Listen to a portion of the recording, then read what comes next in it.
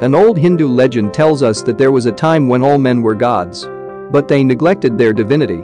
So Brahma, the supreme god, decided to take away their divine power and hide it in a place where it could not be found. The deities suggested, "Let us hide the divinity under the earth." But Brahma replied, "No, that will not do. Man will dig and find her again." They suggested another option. "Then let us throw her into the deepest part of the ocean." But Brahma again replied, "No. Sooner or later man will explore the depths of the ocean, and after finding her, he will bring her to the surface." The deities were stumped. They did not know where they could hide the divinity.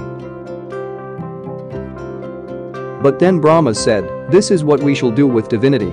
We shall hide it in the depths of man himself, for that is the only place where he will never search."